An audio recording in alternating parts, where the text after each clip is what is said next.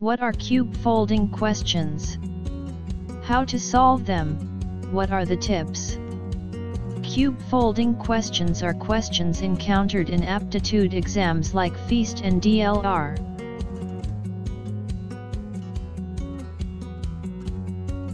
Cube folding questions assess the following skills: spatial ability, attention to detail, problem solving, speed and accuracy.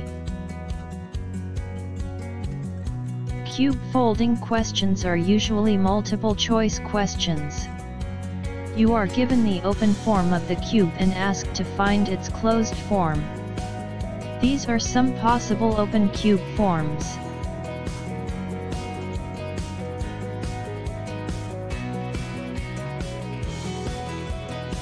If the tip of the black arrow in the open form points to the black ball, look for this in the closed form as well.